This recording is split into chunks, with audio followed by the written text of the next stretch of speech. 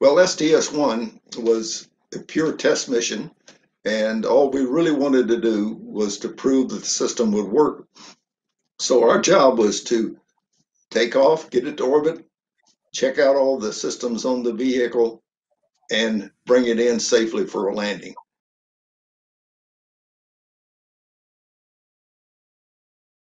It allowed us to fly a diverse group of people into space to become astronauts.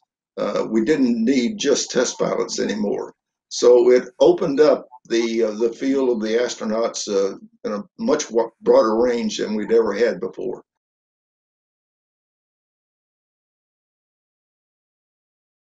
And it was only when the count got inside of about a minute that I turned to John and I said, I think we might really do it. And I think it was at that point my heart rate went up to about 130. It was probably one of the most exciting moments of my life.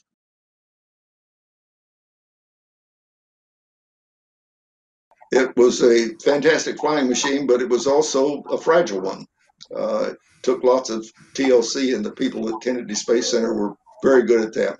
When Atlantis landed after the last flight, that vehicle was as good a condition as it could have possibly been, and was certainly capable of flying some more. But the politics and the accidents spell the end of that, and it'll be a long time before we have a vehicle that's nearly as magnificent as the space shuttle was.